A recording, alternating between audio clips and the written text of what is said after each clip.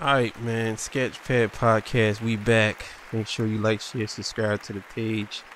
So today we're going to be watching a clip of this guy talking about how Lupe really has been hating on Kendrick Lamar. And we're going to discuss what we think about Lupe and, so we'll be back. Sketchpad, you know what it is.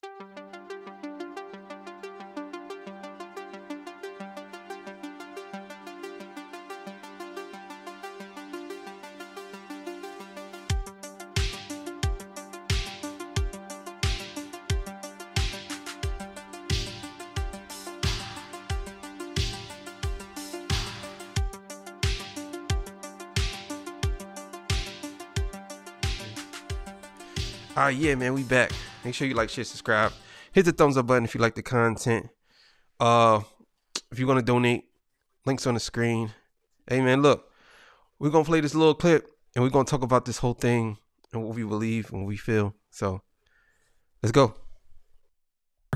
Complex magazine decided to release a list of rappers that apologized to Kendrick Lamar, and Lupe Fiasco was on that list. So let's go over Lupe Fiasco's part of this article and see why Lupe Fiasco apologized to Kendrick Lamar. In the article, it says, in January 2018, in a series of deleted tweets, Lupe Fiasco responded to a fan's question and argued that Kendrick shouldn't be considered a top-tier lyricist.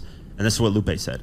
I'll put it to you like this. K-Dot is not a top-tier lyricist to me and my standards when it comes to punchlines and bars. His overall lyrics are good, his story's phenomenal, but punchline and tundras, lyrically, I don't see it. He continued on and said, also the only issue that the world thinks I have with K-Dot, and I actually do, is that I think his control verse was whack and super overhyped to be a verse claiming you are the best rapper. It was very weird. I was told it was just bait, but still. Then a few months went by, and this is where Lupe Fiasco backtracked and basically apologized what he said to Kendrick Lamar. And he did this in an Instagram video, and he said he was sorry for engaging and talking about other artists' career. He said, maybe I should have just left it alone, even though my impetus was the control verse. I mean, you put yourself out there like that, so you opened up yourself to critique. I apologize for even engaging and talking about guys' careers. I'll never do that shit again. What's funny is after that apology, literally 2 years later in 2020, he decided to tweet out that he's a better lyricist than Kendrick and he's better than Kendrick. And then Punch, who's TDE's president, tweeted out LOL, laughing at the situation. So he kind of backtracked, but then he, stuck his chest out again in 2020. Once Complex released that article of all those artists apologizing to Kendrick Lamar, Lupe reacted to it, and Lupe was not happy. He said, relax, yo. He said, I wasn't apologizing to him, LOL. I was sorry about the entire shindig because it was such a waste of time and energy and something that I actually had nothing to do with me. Keep my name clear. I fear no rapper of any kind on any time. K-Dot solid, but y'all need to chill, LOL. And here we are now, fast forward to now, and Lupe Fiasco is performing at Coachella, and this is what he had to say. Hear me clearly when I say this, and I mean it from the bottom of my heart when it comes to this art. And I quote, I will battle any motherfucking rapper.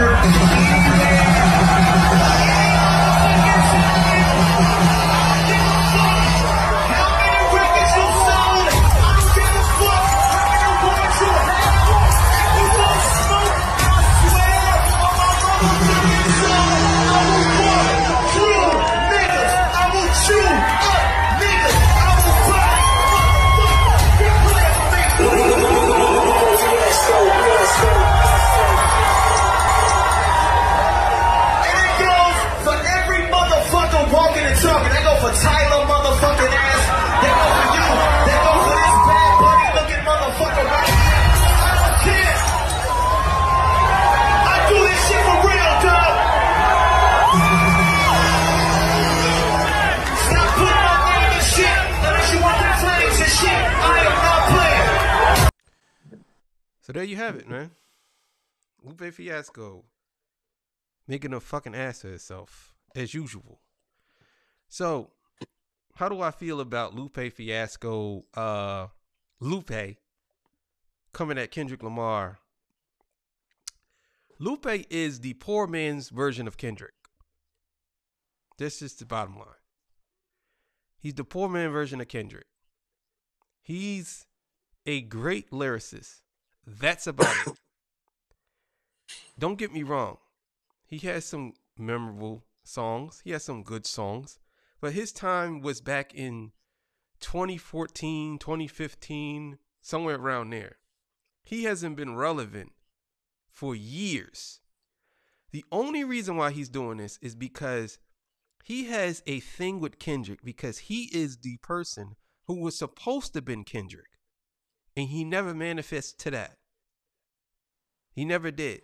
He can't say that he didn't have the opportunity either. I mean, newsflash,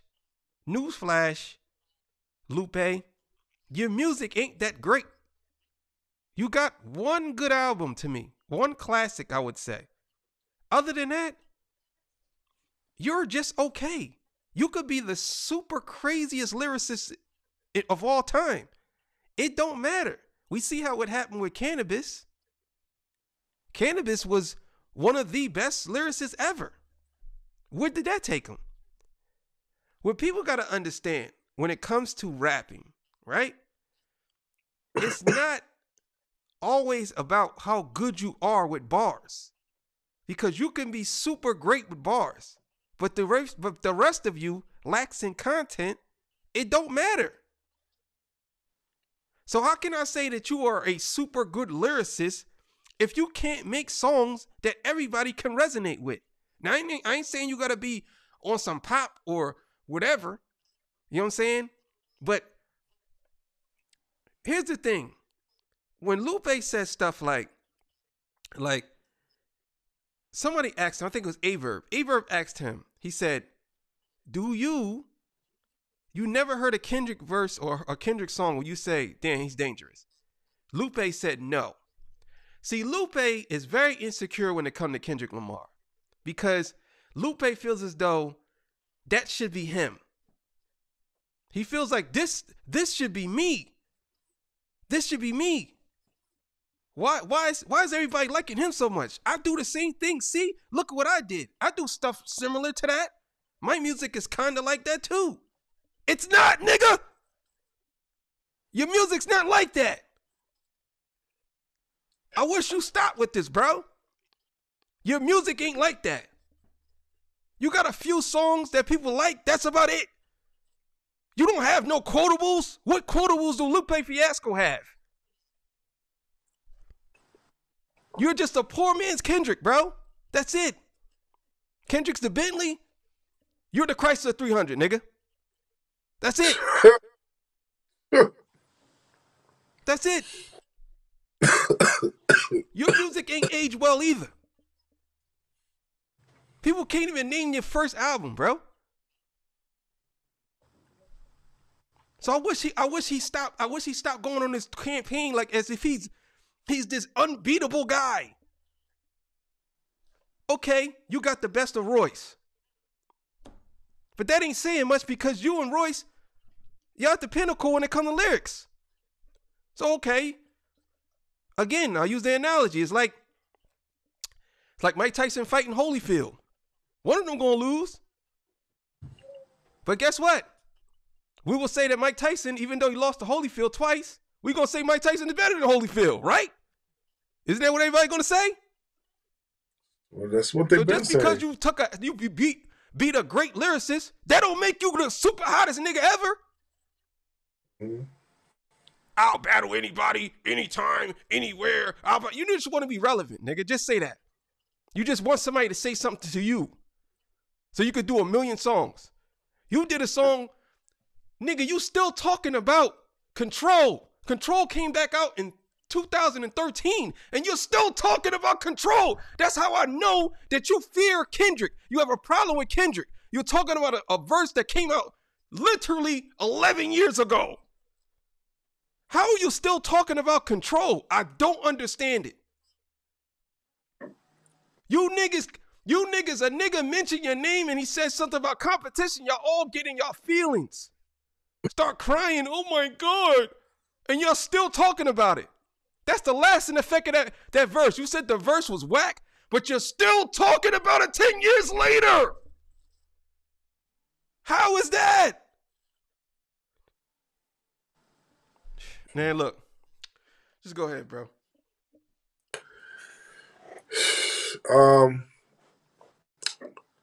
So, all right, so here's the thing, right?